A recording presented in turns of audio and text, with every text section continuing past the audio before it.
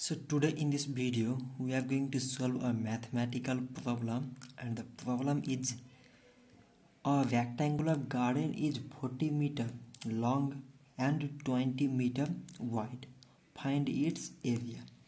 So here is a rectangular garden whose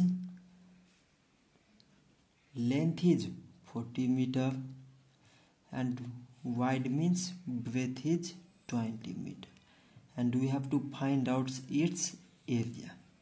So to solve it, first of all we have to write what are the given quantities here. So we have given here length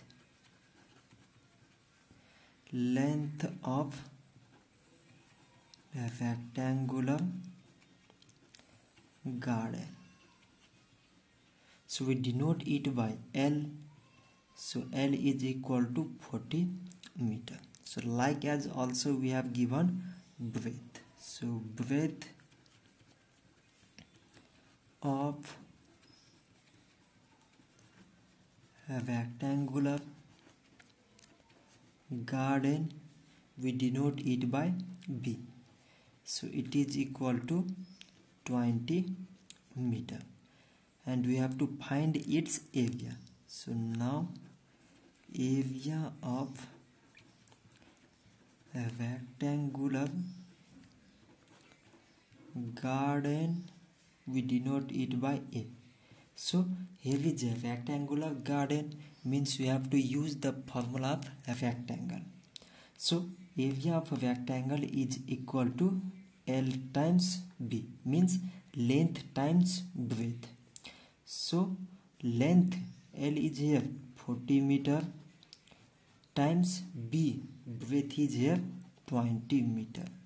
So 40 times 20 means 8000, meter times meter means meter square.